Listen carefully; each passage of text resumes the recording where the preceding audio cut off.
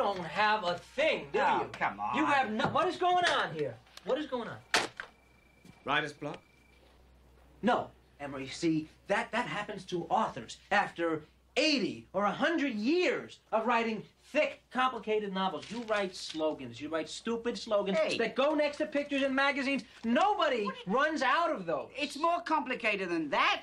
Ads may be a more vital stimulus than we realize. What are you talking about? Where are the proofs? Can I see the Chrysler proofs? Hey, how much can you say about a Chrysler and still be honest with yourself? I mean, nobody cares about Lee Iacocca. He's like an annoying relative who keeps coming over for something to eat. He runs the company. I don't even like Chryslers, you know?